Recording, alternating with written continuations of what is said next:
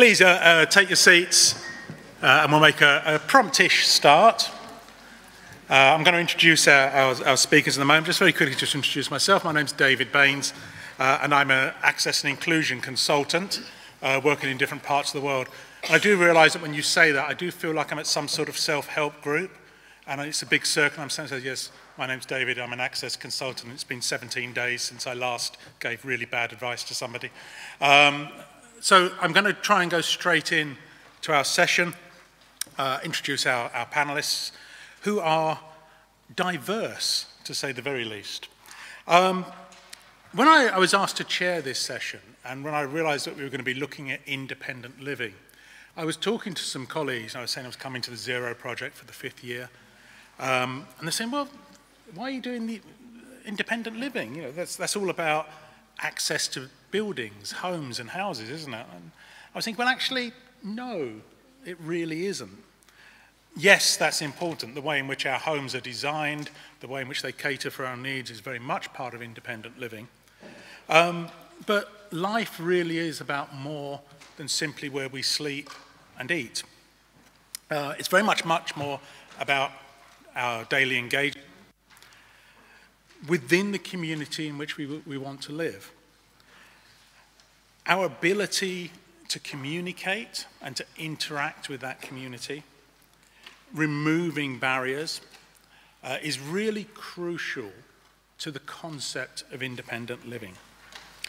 And independent life incorporates both the physical and the virtual world. And I was really struck recently by a story that was on the BBC. It's quite an old story, actually. It's 5 years old. It's about a young man called Mats, who died 4 or 5 years ago, very sadly. But when he died, a really strange thing happened. And when we talk about life and living, at his funeral, there were a group of people who came to his funeral. And his father said he had no idea who these people were.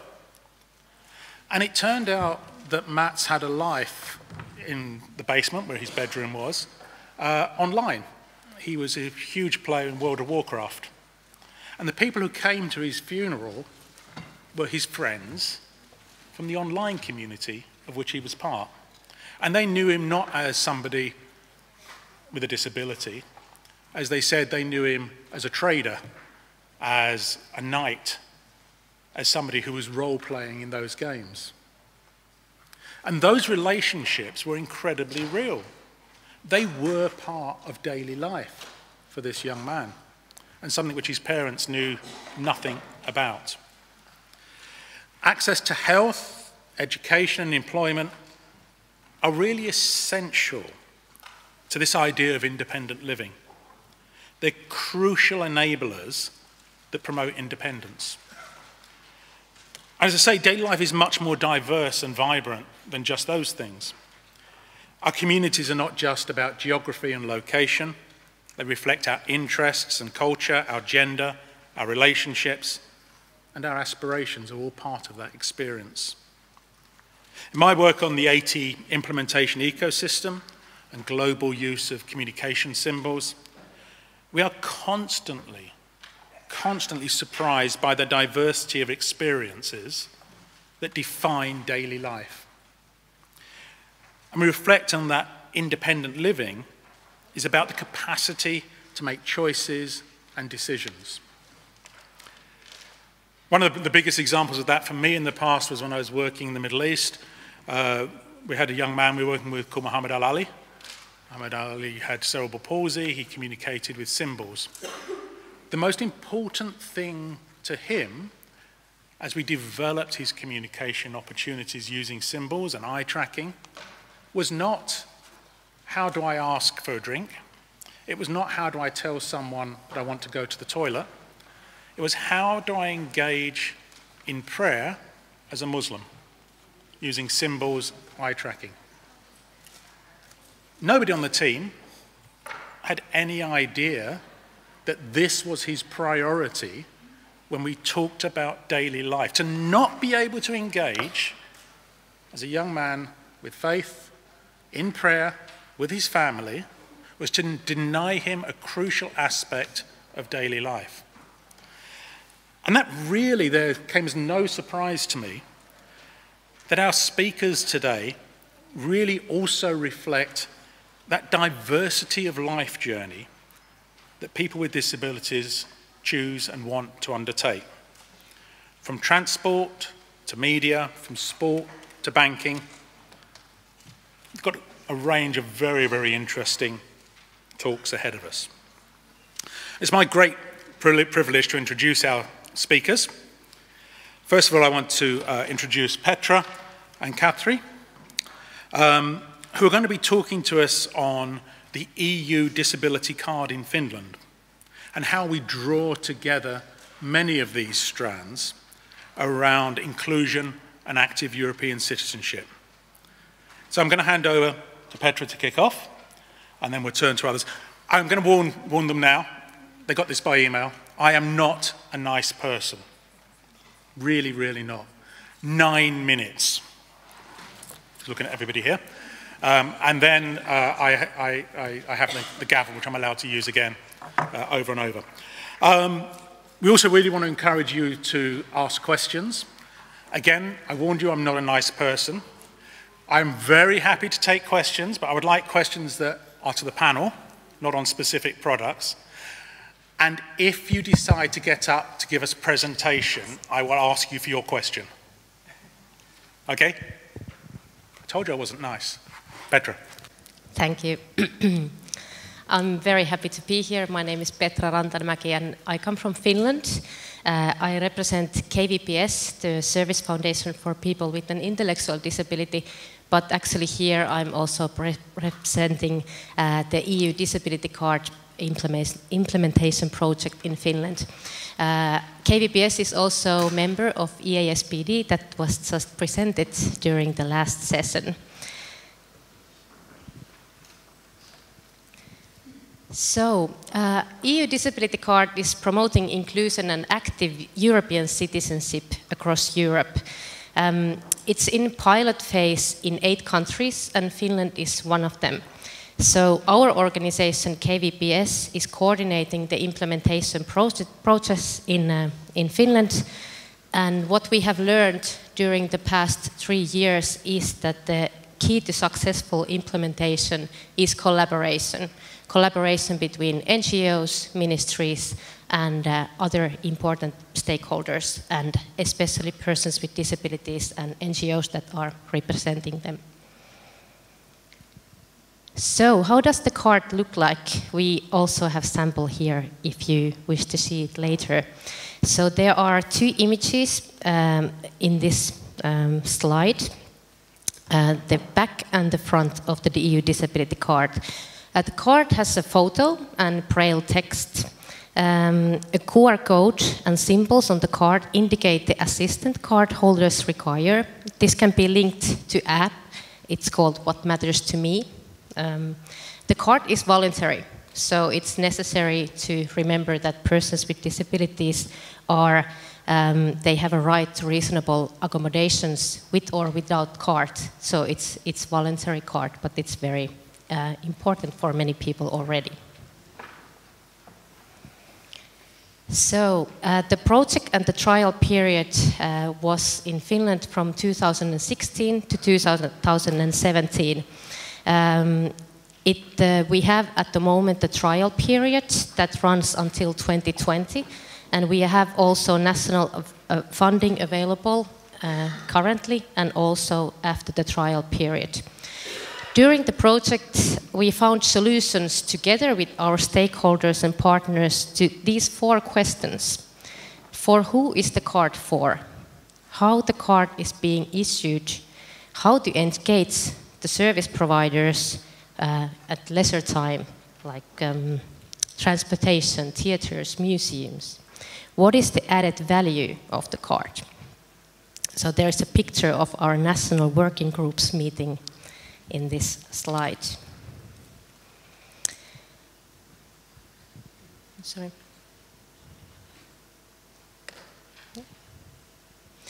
So what are the results and impacts so far? These are already numbers that has gone old. So at the moment we have around 5,800 issued cards since June 2018. We have around 185 committed partners, so not 165. But most importantly, we have tool for inclusive active citizenship and communication and tool for good customer experiences. So one of our card users says that I'm very happy with my new EU disability card. It was easy to apply for it and I got it very quickly by the post. I have already used it in many places as amusement parks and festivals.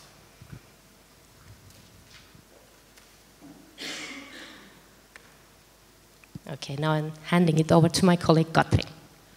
Thank you, Petra. My name is Katri Malte-Colliard and I'm working also in KVPS and have been working since 2016 in this EU Disability Card project as communications manager. So we have been trying to find some multiple ways to raise the awareness, to have more and more people who know about this EU Disability Card in Finland, but also those service providers. This is really like fundamental for the card development, that we have a good collaboration with the service providers. And we have been investing a lot of time in everyday communication. So we have this easy access website. We are really available for any discussion on social media. So we have many channels that we are all the time updating and also being in contact with people. We have this free call line and emailing possibility all the time. Free call line is 3 hours, 3 per week. So we are then there available for any questions on the card.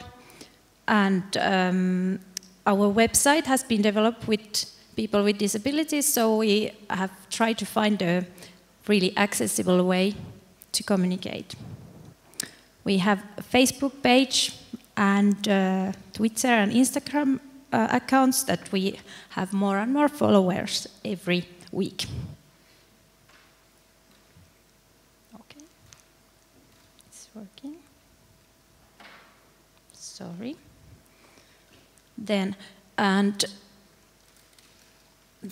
So the cooperation with the service providers is really important, and we are mostly collaborating with the service providers in leisure time activities.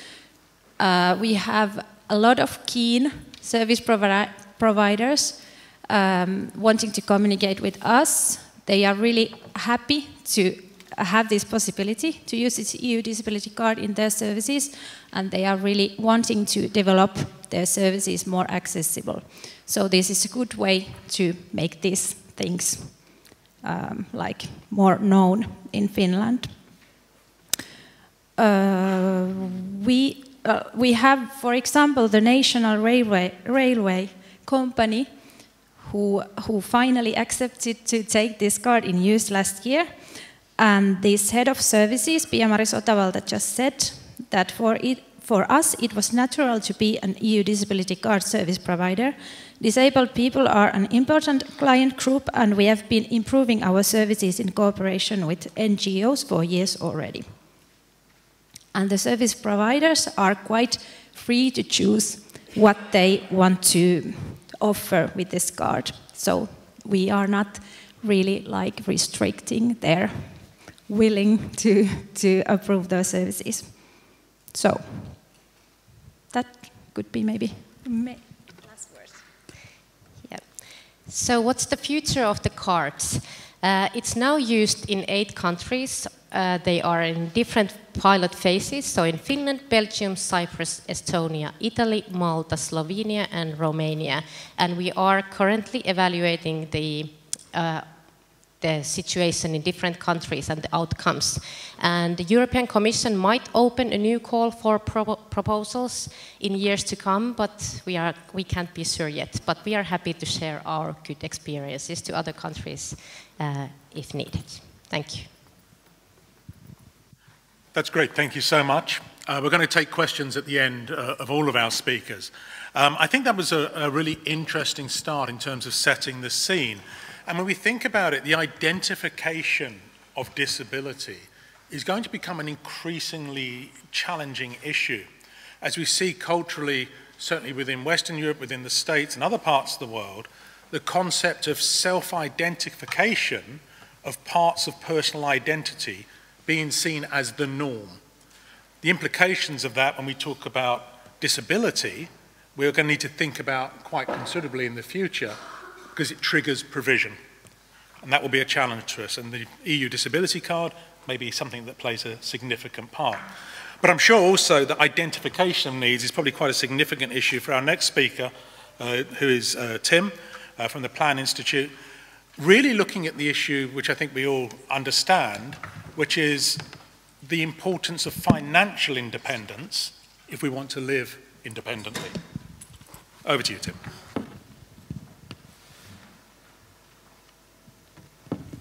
Good afternoon, everybody. My name's Tim Ames. I'm with Plan and Plan Institute from Vancouver, British Columbia, Canada. I'm really excited to be here with you today to talk about financial security for people with disabilities, which is and can be a really elusive thing. So today we'll talk about a little bit about our organizations, give you an overview of the RDSP, the Registered Disability Savings Program, talk some facts about it. I'll share with you the grants and bonds that the government contributes. We'll talk about the RDSP and you, maybe some examples, and then I'll share some resources with you of places you can go when my presentation's done. So the fact is that financial security is one of 5 pillars of a good life. And those pillars are the ability to have work and contribution, to have relationships and love, to have wealth and or social well-being, to have financial security, and a place to call your place of home or a place to call your own.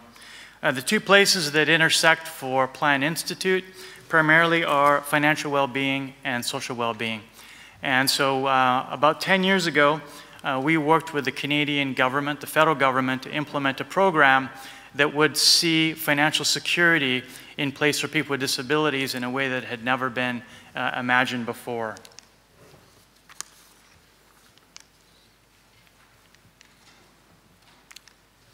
So the Registered Disability Savings Program was created by the federal government of Canada in 2007. It's a social finance innovation that's helping to lift many people with disabilities in Canada out of future poverty. The RDSP does not necessarily help immediately. It's a long-term savings vehicle, but for people with significant disabilities, it can provide a significant amount of funds for their future. The funds are paid out or can begin to be paid out 10 years after the person's made their last contribution or the government's made their last contribution to the plan. It is not designed to take the place of other benefits, rather it's designed to complement them. And it's exempt from reducing other benefits, payments, and qualifications.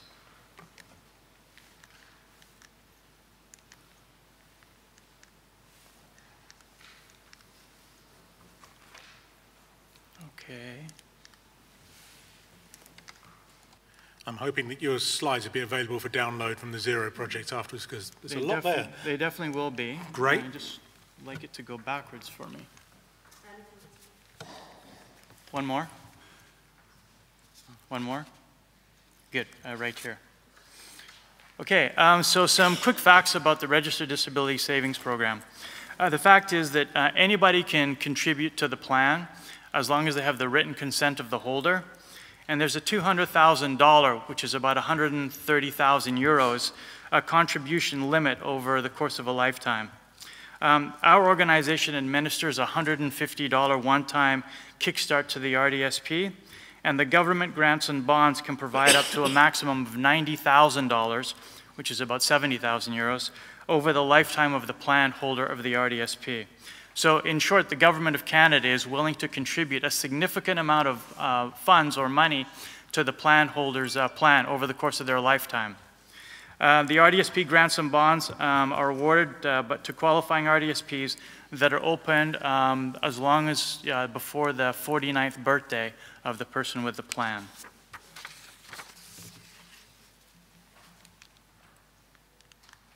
Can somebody move to the next slide for me? The clicker's not working. Thank you. Okay, so really quickly about the savings grant.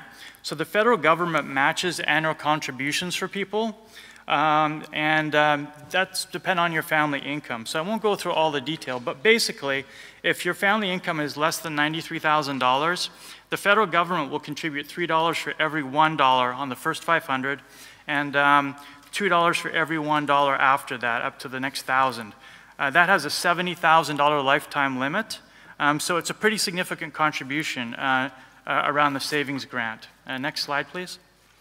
Around the savings bond, the federal government contribution is to RDSPs of people with low and modest incomes, up to $1,000 each year, up to a lifetime maximum of $20,000. This one is based on annual income of $30,000 or less. You'll get a $1,000 bond toward that. For $30,000 up to almost $50,000, you'll get $1,000 on a reduced prorated basis. Next slide, please. So the bond amounts are paid automatically. The grant amounts can be received by making contributions now for previous years. You can put up, the government will put in a maximum of $10,500 in any year.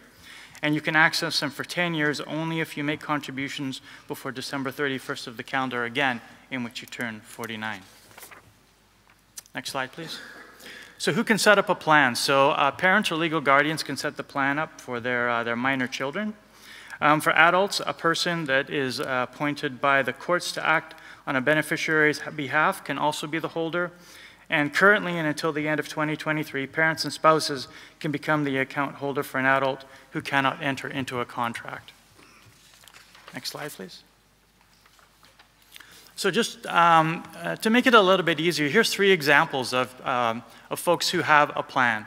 And for Maggie, she's able to put in, her parents are able to put in $150 a month. That's $1,800 a year. And because her family income is over $93,000, she gets a grant of $1,000. And because her family income is, again, over $46,000, she doesn't get the bond. So her contribution, or total contribution in a given year is $2,800. In the example of Erin, she's able to put in $125 a month, or $1,500 a year. Her income's under $93,000, so she gets a grant of $3,500.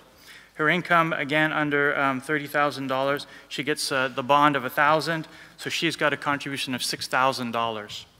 And then Ranjit puts in no money of his own. His income is under $93,000, so he doesn't qualify for a grant because he didn't make any of his own contribution. And again, because of his income under $30,000, he gets the bond of $1,000, so he's making a $1,000 contribution. So the, next slide. So the summary here is that over the course of a lifetime, people can get up to $90,000 contributed by the Canadian government for their future retirement. And when we think about helping to lift people out of the poverty paradigm and to give them an empowering future, this program is designed to kick in at a time of our lives when we actually need further supports. There are government programs that are in place to support people during most of their life, but when we get to an age where we need additional supports, this program is designed to enable people to access those funds.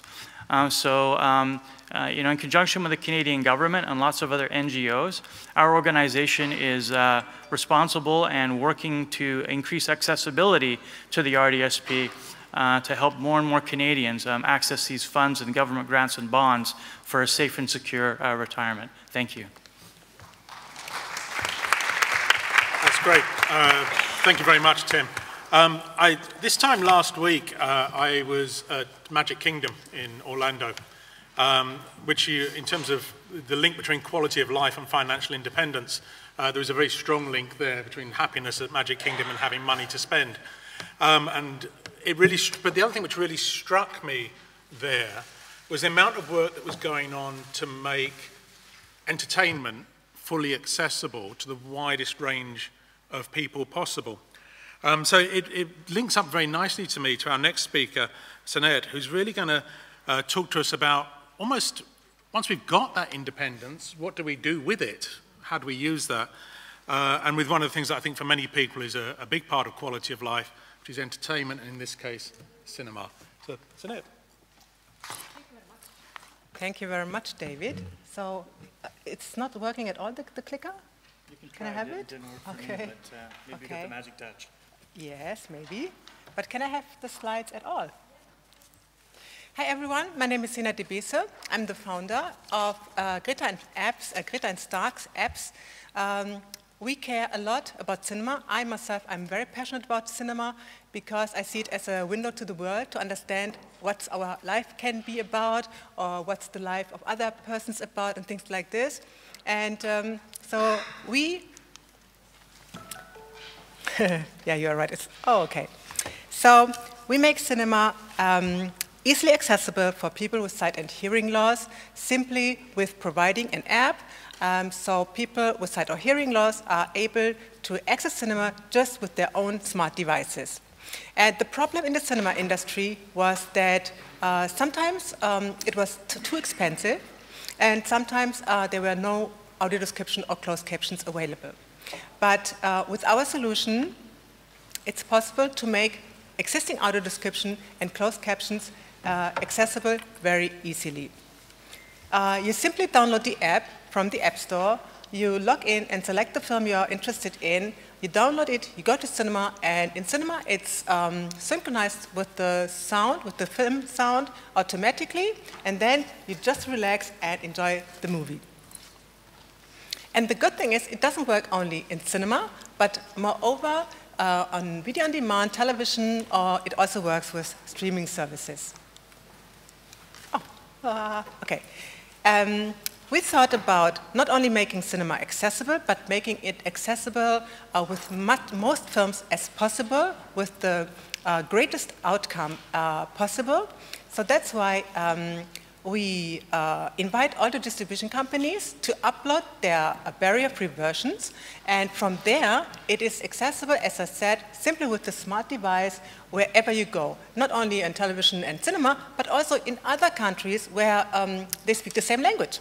So people, companies like Universal, for instance, they upload their film, not only the barrier-free versions for Minions, and then with the German audio description and German closed captions, it is accessible in Austria and Switzerland. And this is possible to all languages.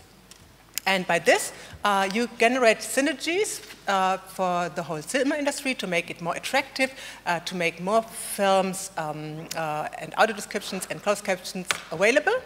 And on the other hand, you make it very attractive for people using it because you have a wide variety of interesting films, of blockbusters or family entertainment or even thriller and horror.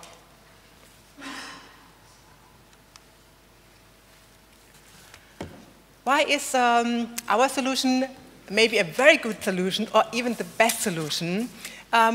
When I said one of the barriers to make cinema accessible for people with sight or hearing loss was always the costs.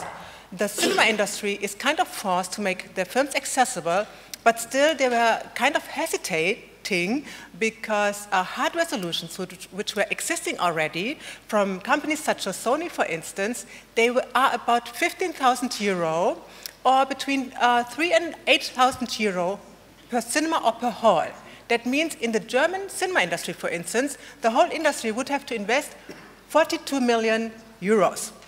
And with our solution, once you put the film on the database, it can be accessible everywhere, as I said, and even in 10 years, the cinema industry invests only 5%. And this is, I think, the most convincing point for the cinema industry.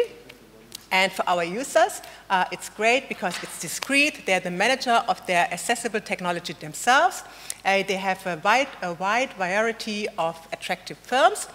And yeah, and people, I mean, in general, they really enjoy using it. We receive very, very nice feedback almost weekly. People telling us that they really enjoy to access cinema with their blind son or their deaf mother for the first time, and they ask us to keep up the work, which we are doing. But on this, we would love with this approach to access cinema, to make cinema accessible in even more countries. Oh, okay. As I said, we were able to set up strong partnerships with studios such as Universal, Disney. Can I have one slide back, please? Universal, Disney, Fox, and many, many other distribution companies which really care about inclusion. And we are very happy to have strong blockbuster films such as Fast and Furious, even 50 Shades of Grey. Yeah, just any latest film from the studios is available. And additionally, of course, also the local film productions, because everyone cares about the local film productions too. Yeah, and we are very proud that, you know, when I started this, that was approximately 8 years ago, I shot a documentary about a blind runner. She was preparing for World Championship, and she could do everything. The barriers was not, the barriers was from society. She could not access cinema easily with her friends and family. And that's why we invented this. At that time, there was no audio description and closed captions available in German cinemas, and also not in Austrian or Switzerland. And in the meantime, we are very happy with our partners, which I just named, to have made access of 400,000 cinema visits accessible in German-speaking countries. And there are many, many more persons around the world which can benefit easily from this service. Next slide, please.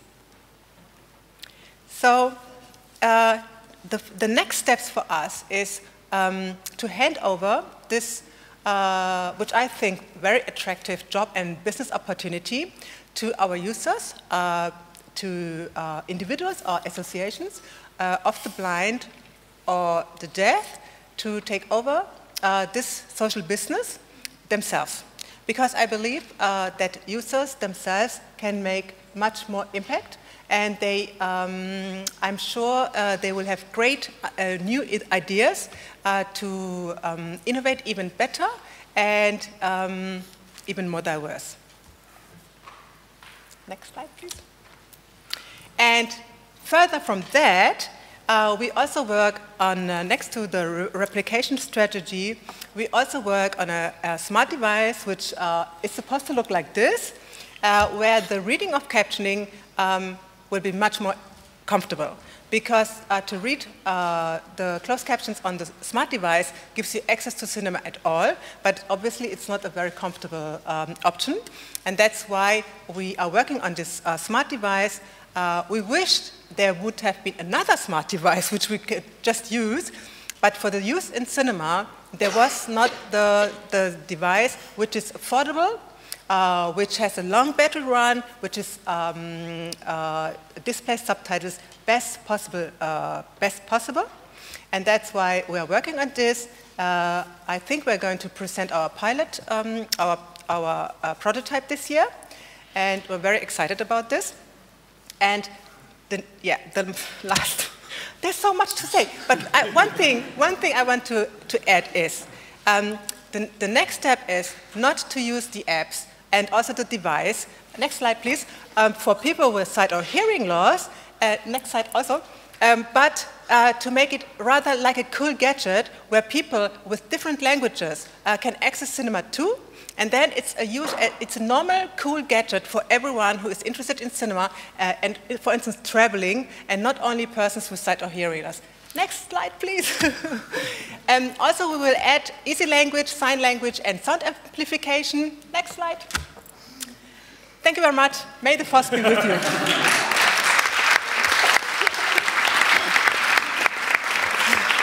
It's always good to hear somebody sprint through their last few slides. It's good exercise. I'm impressed. Congratulations. Thank you. It was really interesting. There's a couple of things that I thought were really interesting about what you said, particularly about the idea of how this moves into communities. People probably realize in different parts of the world, movies are not the same. That they run for different lengths, they're edited in different ways. To give you some idea, The Wolf of Wall Street ran for 43 minutes in Qatar. So the subtitles for the full 2.5-hour movie meant sitting watching a black screen for quite a lot of time. So really important that that localization happens. But it's also good, while movies may be one of the loves of my life, my other big love of my life is Manchester City Football Club. So seamlessly, that seems to segue into the discussion around sport, and Anna and Thomas. Hello, I'm Anna, and on my right side is Thomas. We are both sports scientists from Graz, and we're working in the field of inclusion and sports for the project Move On to Inclusion. Please, next slide, thanks. The project Move On to Inclusion is a project which recognizes the chance of inclusion through sports. We are a project team which promotes inclusion through sports. We are trying, or we connect people with disabilities and sports clubs. We support people with disabilities and sports clubs, and we try to inform and sensitize people who are interested in the field of inclusion and sports. We are financed by the Stadt Graz, Land Steiermark, and Special Olympics Austria, and it costs around 39,000 euros a year, the project. Next, thanks. Through the year 2018, we included 103 athletes with disabilities, 101 athletes without disabilities in sports programs. We informed about inclusion in sports around 160 people, 100 with disabilities, and 44 sports clubs. We generated 22 cooperations with sports clubs and participated in 21 events where we promote the idea of inclusion in sports. Next slide, please. Perfect. If inclusion really works, it's invisible. But before you can reach this condition, you'll have to make it visible. For example, if you see the ocean at the first time in your life, it will be something special. But if you see the ocean every day, it's nothing special anymore because it's ordinary. And it's the same with inclusion. Before inclusion really works, you'll have to make it visible and show the different manifestations of inclusion. It's really important to let people know how inclusion can work, to take the barriers in the minds of the people. We created the inclusion step model to show the way from the integration to the interaction with sport clubs, our unified sport programs, to regular training and competition with external support, and finally to inclusive sport offers. The idea of the inclusion step model is to show the different ways to create inclusive sport settings. Now we want to just show you some examples for the steps from step 1 to step 5. So step 1 is integration of trainings and competitions in regular sport clubs. For example, SK Sturm Graz, this is a famous football club in Austria. The best football club in Austria. Created a football team for athletes with intellectual disabilities in 2018. And the football club provides the infrastructure, and Special Olympics offers the coaches. So this is the first step from the integration to inclusion. So you have to be visible to stay in contact with the surrounding. Next. Step 2 of the inclusion step model is the interaction with the sport club. Here you can see a basketball team from Graz, from Special Olympics, and they are interacting with the sport club of Graz, and we train together and have some competitions together or take some events together. So we get in touch to each other, and we're going to know each other. So we have to give both sides the chance to know each other. The next slide, thank you. And now step 3 is the unified sports program. So, for example, a local volleyball team in Graz created a unified team in 2018. And unified means that athletes with and without intellectual disabilities do sports as equals. So the main thing of playing unified is that athletes with and without disabilities have to be in one team. So without one side, it wouldn't be a unified team. Then step 4, it's athletes with intellectual disabilities participate in trainings and competitions with an external support. So here you can see a group of triathlon athletes who participated at a regular competition with assistance from external support.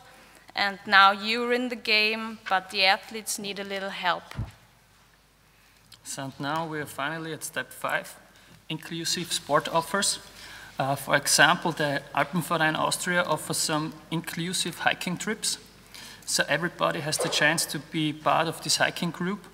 In this case, the sport group based upon the needs from the participants and not participants at the guidelines of the group.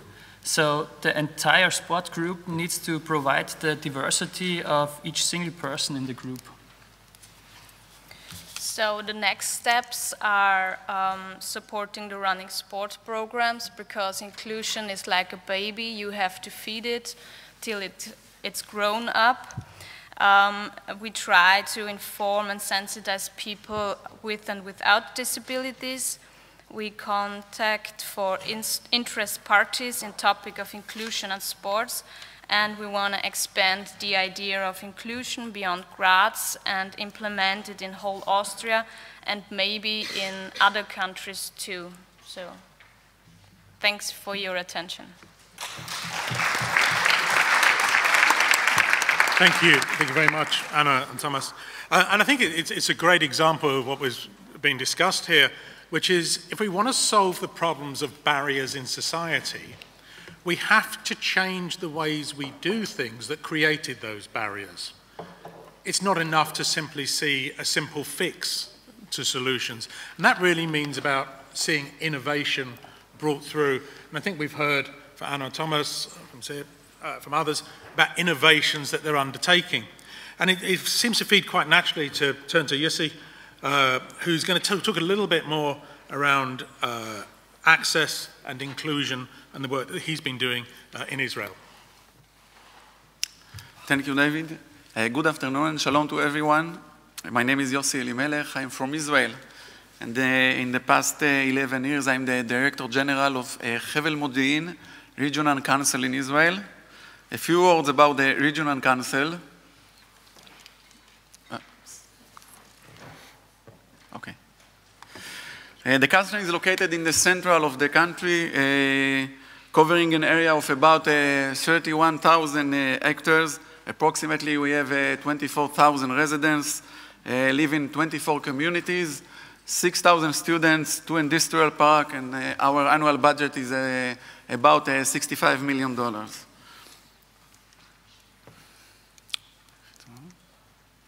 It's not working. Okay. The project that I'm about to present is the Digital Bus Project.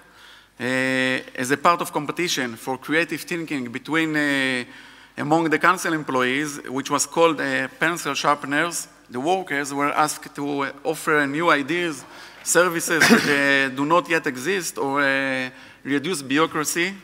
And here's the new one. Okay.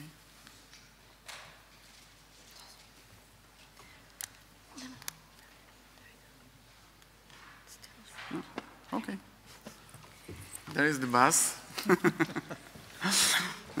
In the first place was the Digital Bus Project, which was proposed by a number of employees from the council.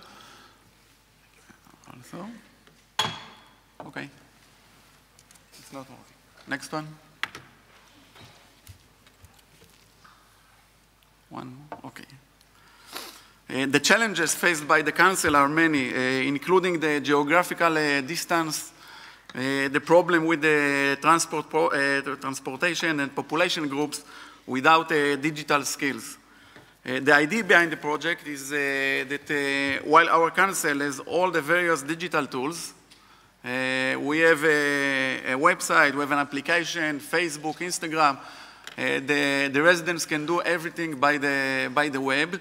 There is a population groups that are unable to take the advantage of these digital tools. The groups included okay, that is all the digital tools. Okay, next one.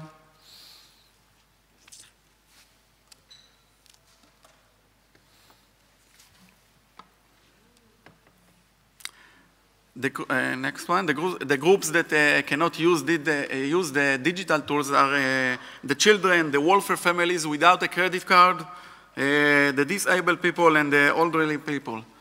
The idea of the digital bus came up in order to provide a solution for these people, for these groups. According to the plan, the council will go to the various communities with a bus that has been converted to include a digital option and will provide a method of accessing all media services of the regional municipal council and the national administration. The bus arrives every day to 2 or 3 settlements and provide a digital answer to anyone who needs it.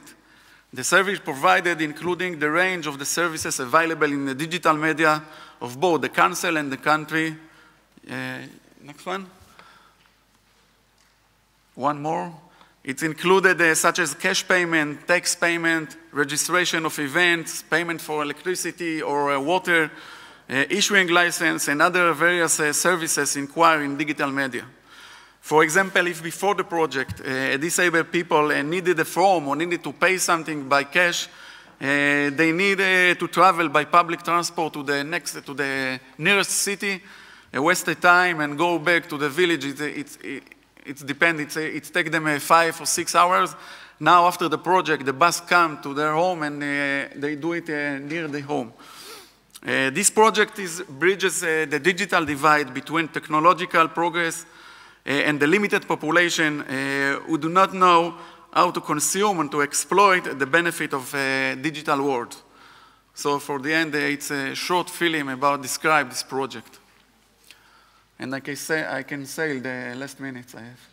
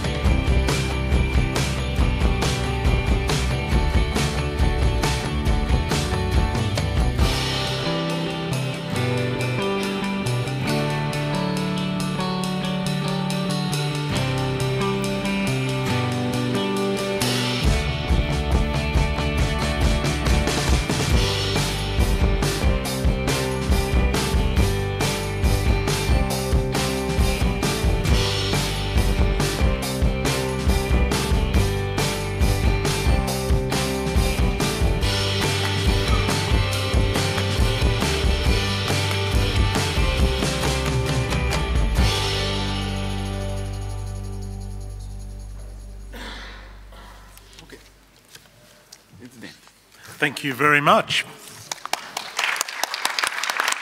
And I think that what we saw there was a great example where if you create something and people cannot come to you because barriers exist, one significant approach is to take that solution out to where people can get to. And I think that's a very powerful message which comes from that.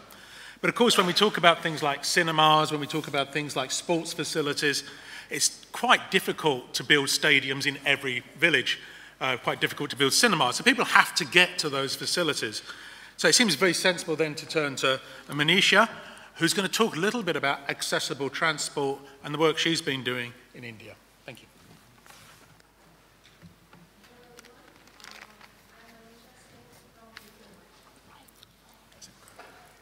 I am Manisha Singh from India. I represent corporate social responsibility function of an Indian IT organization, Mphasis. And as he spoke about bringing the facilities at the doorstep of people with disabilities, our initiative is about taking people from disability to the two different places.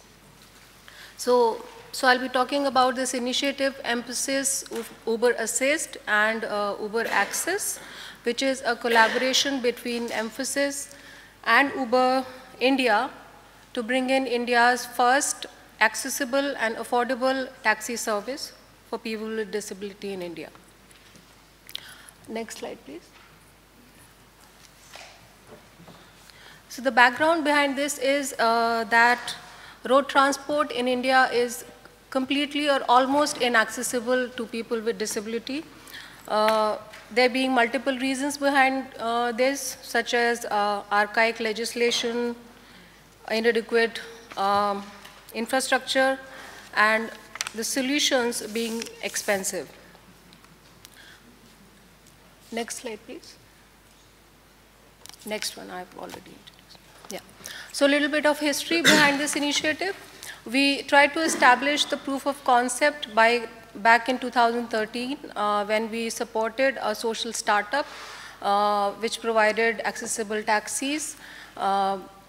And what we realized that these taxis were overbooked for months together, which actually proved the need for such service. However, to make such service affordable and scalable, we needed to talk to a global player like Uber, and that's when back in 2016 we started the discussions with Uber. With a relentless effort of 1 year, we were able to bring in a service called Uber Assist, which is meant for providing taxi services for people with non-mobility disabilities. And after 1 year from then, back in 2018, just a few months back, on December 3rd, we launched Uber Access, which is a taxi service for the wheelchair users. Next slide, please. So this is a collaboration between 3 entities. Mphasis, as I mentioned, is an IT MNC. We ideated and spearheaded this initiative. We are the sole funders of this initiative. Uber is the technology and operations partner. And DEOC it's a not-for-profit in disability sector in India, is the trainings partner. Next slide. So here so this is not just a accessible taxi service. What we have tried to do here is try to address 3 aspects which people with disability face in India. One is on-demand travel. So at present, before this service was introduced, people with disability had to plan their local travel days and weeks in advance. And with this service, we have reduced that timeline to 20 to 25 minutes. Another aspect that we have tried to look at is independence and dignity. With a lot of smart and safety features, people with disability can use this service independently without having their family or friends to assist them. The third aspect that we have looked at, which is last but not least, affordability. So as I mentioned, there were few startups working in this space, but by the very nature of a startup, the services were prohibitive. And here we have tried to reduce the cost to as low as Uber X or the Uber Premier services. Next slide.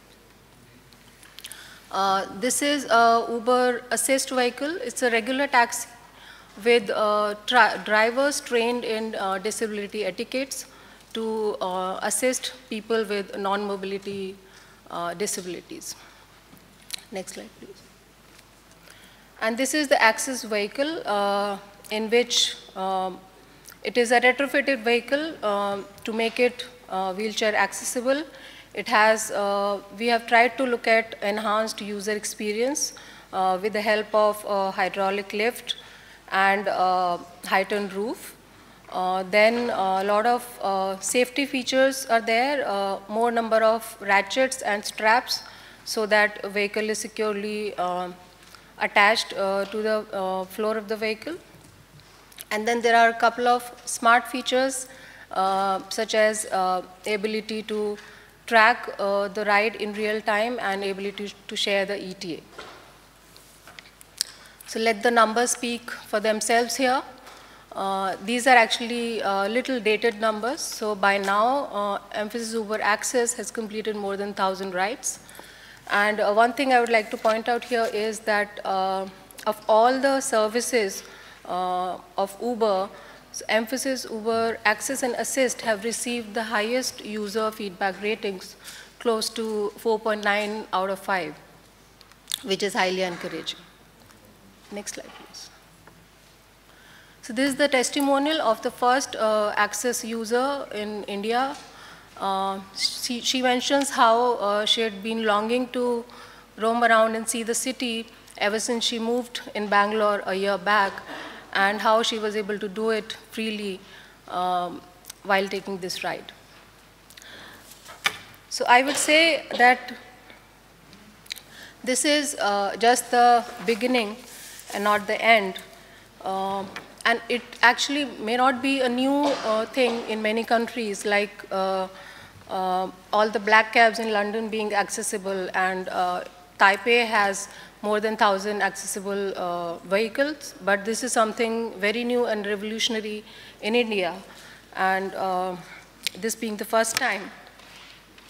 And still it's just the beginning, and because Mphasis alone cannot do this, I encourage more and more corporates in India to come together, and the government to bring such services in every city of India, and making the whole of the country accessible and inclusive. Thank you.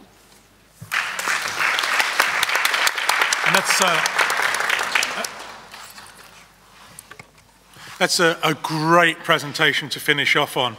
I think that whole Uber experience has actually been really important for people with disabilities in different parts of the world. It's not just the accessible vehicle, which is fantastic, but that ability for people who when I was working in the Middle East, people with hearing loss to order a taxi without having to try to make a phone call when text relay services didn't exist was incredibly powerful to get a vehicle to them. But I also remember talking to parents of young people with autism and intellectual disabilities, and the confidence it gave those families to let children get out into the community, because they could order a vehicle, identify the driver, track the vehicle, and know the person had been taken to the right place, meant that the willingness to let people out and to do things independently changed dramatically. So all of these factors, including the accessible vehicles, come together, and I think that it's a really good example. We have to change the ways we do things if we want to encourage independent living. So thank you, that's been very good. I'm also very annoyed with my panel, because they've all stuck so well to time, which means I haven't been allowed to use the gavel, which is really quite sad. But it does mean we've got a little bit more time to hand over to you initially to ask some questions. But whilst you're asking questions, I'm also going to ask our panel just to take a little bit of a moment to think about being able to make a very short comment on what they've heard from their colleagues to close the panel off a little bit later. So, over to the floor for questions.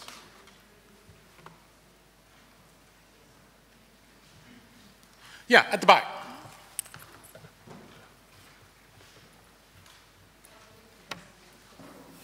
We have no microphone?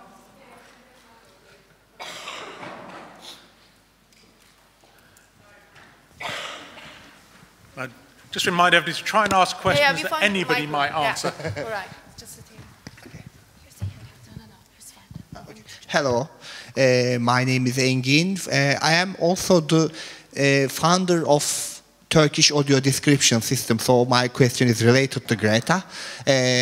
In Turkey, we have such kind of a software which makes the description played together with the film in the cinema, and we use it a lot. But our problem is related to frames.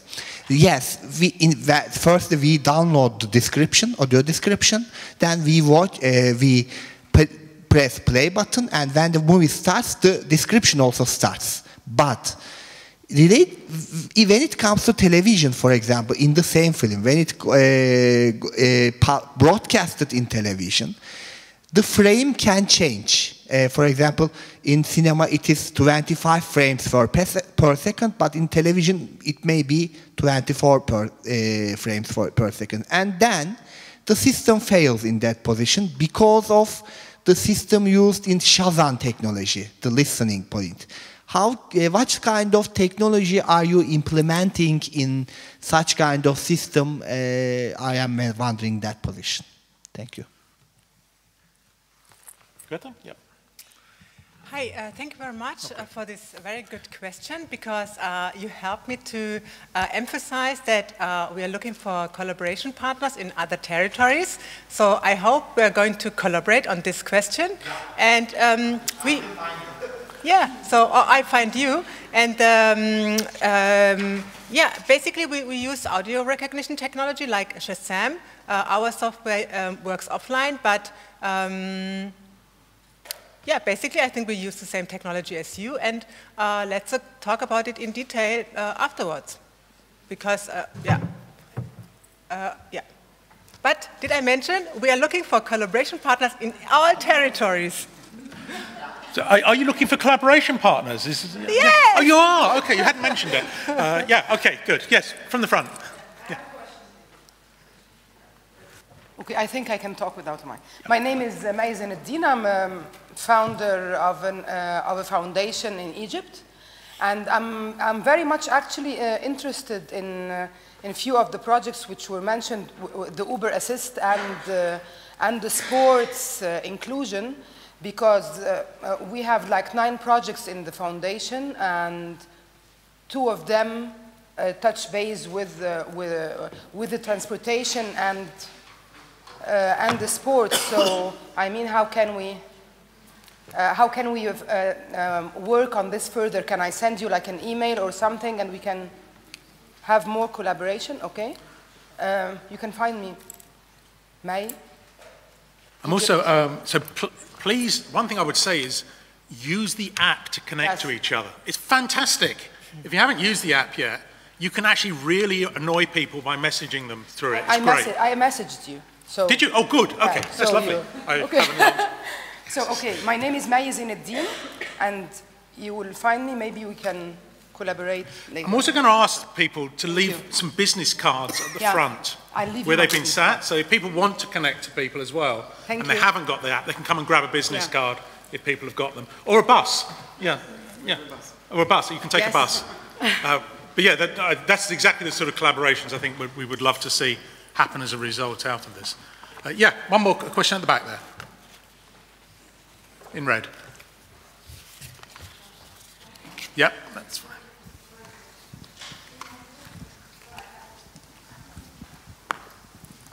We will sit on.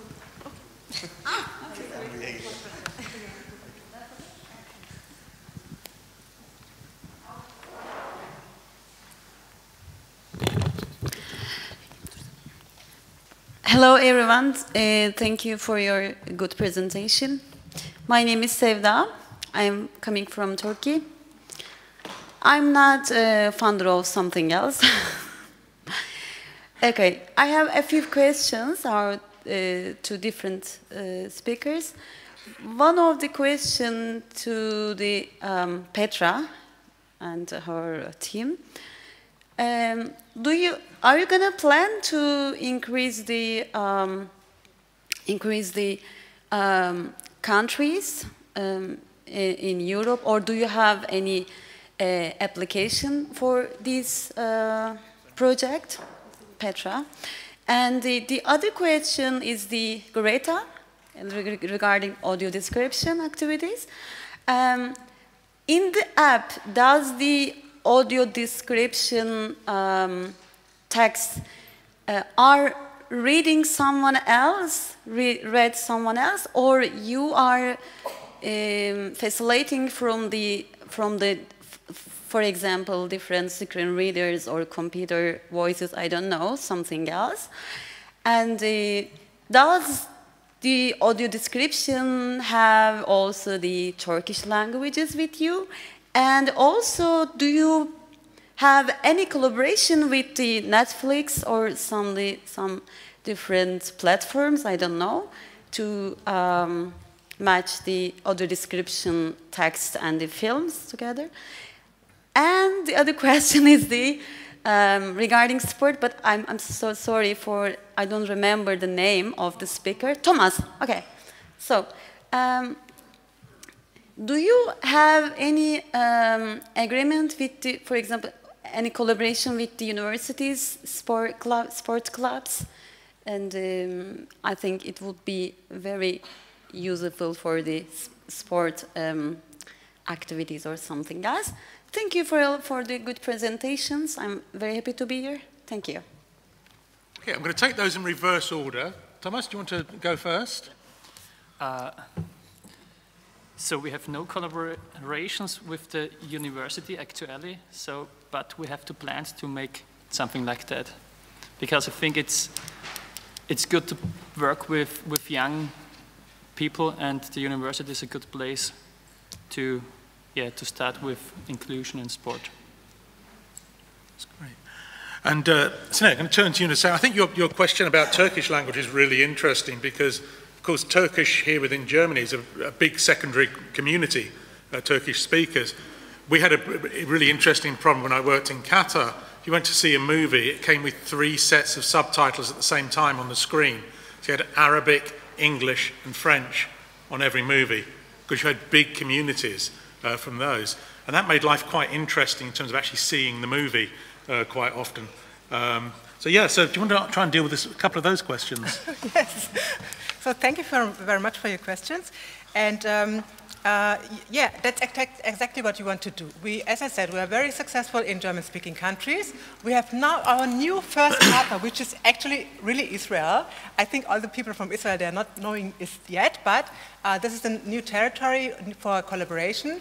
And we definitely would like to collaborate with you guys from Turkey. And because I think the power is in collaboration, having this network to give access to much more films in all the territories. That's exactly the reason why we would like to collaborate. We don't have any contracts with Netflix or whatsoever yet, but as I said, the app works with services or television or just any kind of film in Germany, for instance. Open air cinema is very popular, and there it works too. But to approach these giants in film industry, I think it's good to be a network, a very strong, powerful network for audio description, closed captions, and as I said, easy language, sign language, and audio amplification. And the last question, I made notes. The last question is, we don't do audio descriptions ourselves. Our business model is that distribution companies, they make the audio description and they pay us to make it accessible for them. Doing this, we have a business model and generate value for all the stakeholders, the cinema industry, the users, and the exhibitors. And did I mention already, we are looking for collaboration partners in other territories. In other territories, yes. Yeah, okay. Right, that's good. So let's quickly move on. Petra, would you want to go? Thank you for your question. This is about collaborators in other territories, really, isn't it? That's good. We don't have that yet. Yeah, well, I'm only representing Finland, but of course we are really hoping that the EU disability card would be in all EU countries, so that it would be a really powerful tool. But in our experiences, people have been using it already all over the world, and they have been getting good customer experiences. So Finnish people who have the card. The difficulty is at the moment that many countries already have either voluntary or not voluntary cards already, so they have to sort of fix that issue. And so let's hope that the European Commission will open a new call for proposal after the evaluation period. So of course, if we all contact them and ask that perhaps in the future there might be new opportunities, I think that they could be new opportunities for other countries, but we are really looking forward to it. That's great, thank you. So I think we have time for one more question before I turn back to the panelists for their final thoughts. One more question? Okay, that's easy. So, I'm going to start at this end for your final thought. Your observations not on what you've done, but what you've heard from the others on the panel. Thomas and Anna?